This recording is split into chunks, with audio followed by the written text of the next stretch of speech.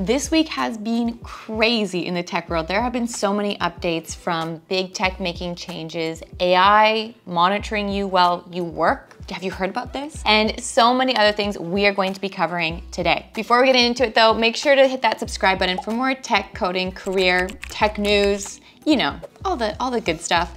And leave in the comments any other videos, topics you want me to make. All right, let's dive into this week's biggest news in tech.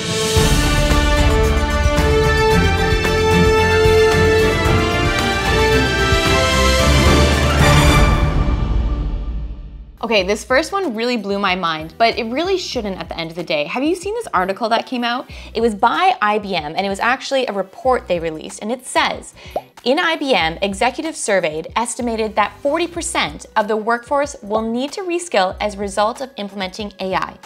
40% of workers will need to reskill because of AI.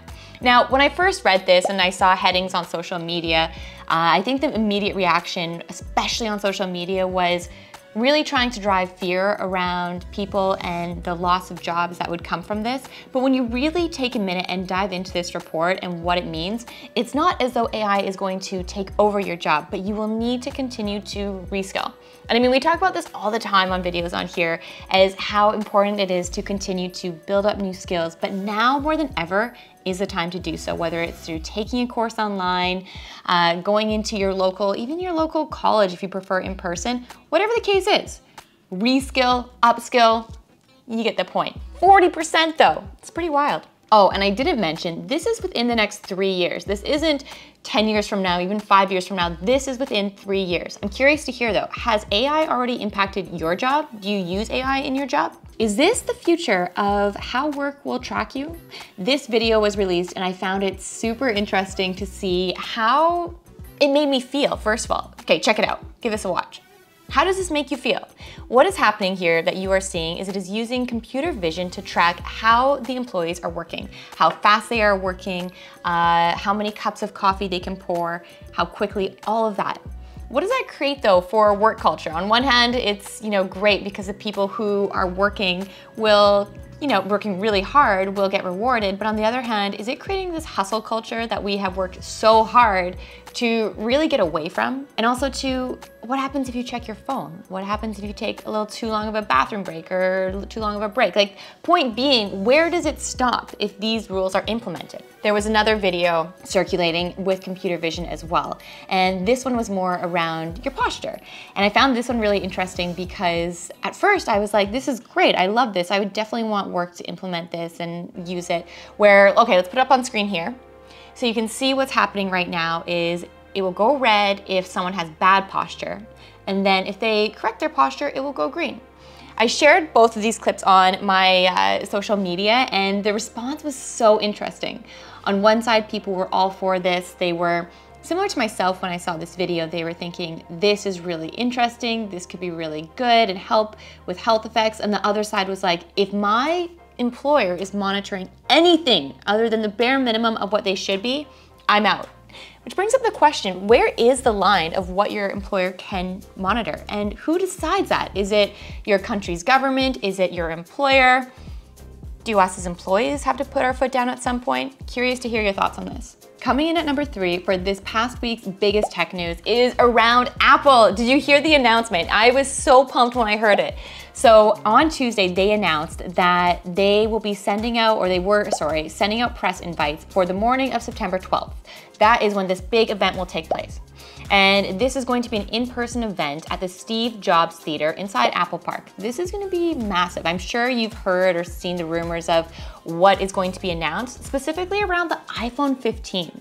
This is apparently going to be the biggest iPhone drop in a long time with new features that I'm pretty excited about. Here are some things that the iPhone 15 is rumored to have. One being that it will bring significant upgrades to colors, so new colors, better battery performance, and a switch. This is the biggest update in my opinion. A switch from Apple's proprietary Lightning connector to the USB-C, which would bring faster charging And then also 2, improve camera capabilities. So there's a lot packed into there.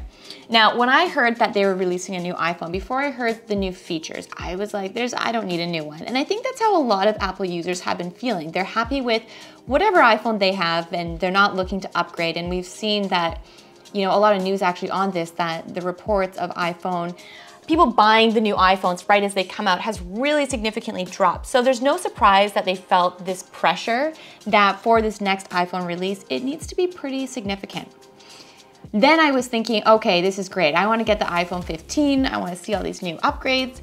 But then I'm kind of like, you know what? I don't know if I want to be one of the first ones to get the iPhone 15 with this new charging port, because a lot of times when you're traveling with your friends or family, now what's gonna happen is if they don't have that port, if they don't have the USB-C iPhone 15, you're not gonna have a charger if you forgot yours. So I'm on the fence about that. Curious to hear your thoughts though. This next one is pretty wild. Probably the wildest thing to come out of tech news this week. I feel like I say that for everything we talk about, but I don't know, this is next level. Okay, what is it? Tech billionaires are planning to build a California city from scratch. Let me explain. Let's take a step back on this one. It's pretty wild. So who are these investors? Well, it's an elite group. This is what they keep on saying in the articles. It's an elite group of tech executives, tech founders, you know, the whole big tech thing.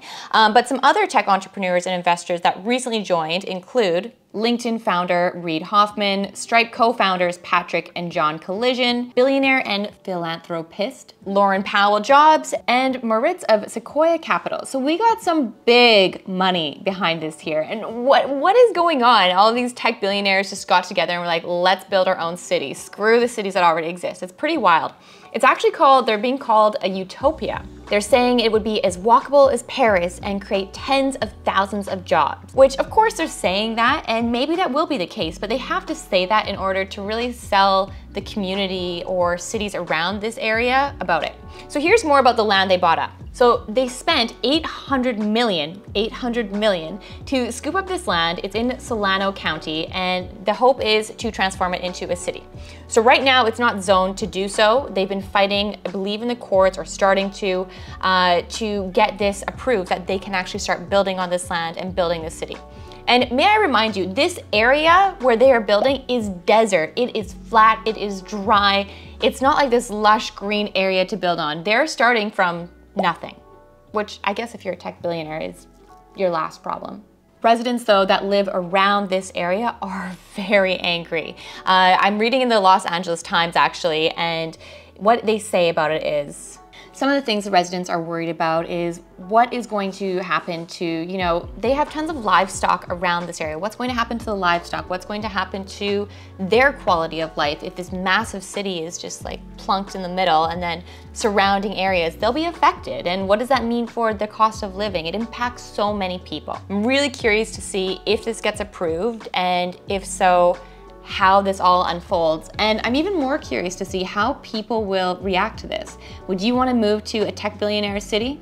2 other small things, but big things that I want to update you on. One is Google just launched watermarks for AI generated images. This is a huge step in the direction of being able to have some guidelines or some restrictions around AI. Up until now, it's really been the Wild West with AI generated images. Check out my latest thumbnails. Or AI generated content, not knowing what is real and what is false. Obviously, something like images, a lot of times you do know is AI generated. I mean, for my own thumbnails, I always encourage, like, I'm like, yes, this is AI generated. It's very obvious for the ones that are anyways. And it's a fun way to make content, but I do think it's a really good idea to start labeling what is real and what is AI generated, especially when we get more into deep fakes and what that means in various industries. Last on the list is, I just found this really interesting, which is computer scientists develop open source tool for dramatically speeding up programming language Python. I found this really interesting because one of the issues that I've heard over and over again using Python in production is a lot of times they're notoriously slow. Actually, it says here in this article, it is 60,000 times slower than code written in other programming languages. So A team of computer scientists at the University of Massachusetts recently unveiled a prize-winning Python profiler called Scaling. Now, this is pretty interesting. So what essentially it will do is Scaling will identify where Python is having trouble in keeping up, the areas in the code that Python is having a bit of trouble. Then it uses AI to leverage the same technology actually that is used in ChatGPT to suggest ways to optimize individual lines or even groupings of the code. So really how to refactor or reformat the code and refactor the code in a better way that will make it run more efficiently. Now, I found this quote from the founders really interesting. He said, "Computers are no longer getting faster.